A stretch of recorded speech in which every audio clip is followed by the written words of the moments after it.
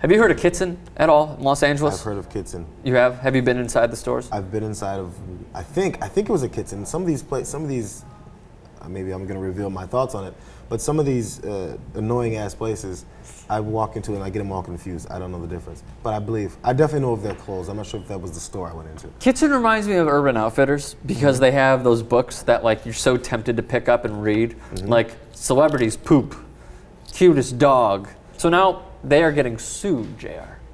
They're getting sued. For some of their apparel, I For assume? some of their apparel. We have the picture. So I can't tell if this is NFL or NHL because both of the respective sports have big letters like that. Yeah.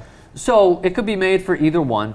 However, you see Xanax, Adderall, and Vicodin. All of those companies are suing Kitson. The Adderall rep had this to say: "We had no involvement, nor do we approve of the sale of such a product using Adderall to glorify the misuse of our product," which is exactly what Kitson is doing. Vicodin said prescription drug use should not be trivialized. It is a serious issue, and we will be taking legal action to stop the clothing company from trying to sell such a product. And then Lindsay Lohan had this dumbass tweet: "Probably late to the party, but love your new line."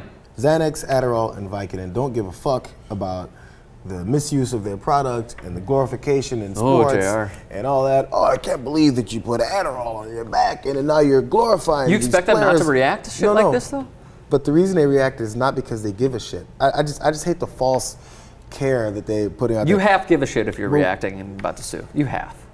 Give them half. No, but why they're suing is not because they care about our youth wearing the T-shirts or wearing the jerseys and thinking that the misuse of our product is a fun, glorifying thing. No, you give a fuck because they're making money off your name, which is fine, but say it. Which I thought one of them did actually get truthful and say, "We don't want you making money off of our name. We want to make the money off of our name," which you have the right to do. It's your name and it's your product. But don't act like you give a shit about what they're doing. You think they don't care at all how people are misusing their product as long as they buy it? If they're worried about the misuse, they got to look out for number one, though. Yeah, that's the money, which is what they're doing. It has nothing to do with the misuse of the product. So out of anything, why would they care then? Out of anything, Kitson's doing them free promotion. No, but Kitson's making money. These are capitalists talking. Yeah, you give us free promotion, all right, I guess. But you're making money off. You make $1 without us getting that 90 cents of that dollar. Get out of here. Brian Lichtenberg, who decided to come up with this design, had this to say. Let's read his statement really quickly. "I've created a collection of T-shirts that are a parody of pop culture. This particular collection of prescription tees is simply a commentary on what I see happening in our society." What parties are you going to, man? "Call it what you may, but art in all forms is created off of pop culture." Art is such a complex word. "And the social situations that surround it. A large percentage of Americans are prescribed these drugs by doctors every day for legitimate reasons. These are not illegal substances. These tees are not meant to encourage prescription drug abuse. But if they open the door... But if they open the door to a much-needed dialogue, as they seem to be doing now, then I'll just cut it off right there. Accomplished. Leave that up for 1 second. What was the line? A large percentage of Americans are prescribed these drugs by doctors every day for legitimate reasons. These are not illegal substances. These teas are not meant to encourage prescription drug abuse. Then what the fuck are you encouraging? You're making light of it. You're combining sport with the numbers, with Adderall, Xanax, and Vicodin. What is he talking about? Like, look, I got love for your designs. You know, you are an artist in modern day society. I totally understand that. I think I could find art in anything. But what are you encouraging then with this?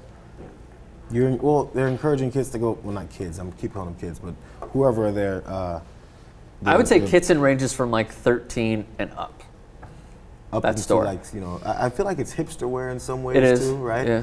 So I mean, they're encouraging their people to buy their product. That's all. It's not encouraging anything more. I mean, and the people who would buy it, are they avid sports watchers? I didn't know about the whole thing with the misuse and the drug world of the sports world with these particular drugs. You told me about that this morning. Richard Sherman. Yeah, I didn't know about this story. So I mean, maybe I'm just unplugged for certain things, but I doubt the people the customers of Kitson know what's going on with the sports world and their misuse of certain drugs. So you know basically around LA, around New York, they have those I Heart LA, I Heart New York. Oh, so are they encouraging hate upon New York and Los Angeles? I make my point. You know what? There's another thing. I believe, I could be wrong, but I thought it was a Kitson shirt as well. But it says Homies, South Central, and people were wearing those. I think I saw that. Right? Yeah. And just some people were annoyed by that, because then it's people who have never been to anywhere where anyone calls each other homies. They know nothing about hood culture or what's in the hood. But then this big company that sells their t-shirts for $50 will just print something and say, homies, I'm a homie, right? And it's annoying. It's annoying. But there's no corporation that holds the word homies that can sue them and say, you're making money off of, you know, hood culture or whatever you think you're making money off of. It's just, and it ends up being a, I'm a blonde white kid and I don't know anything about homies, but I'm wearing a t-shirt that says homies. Isn't that funny?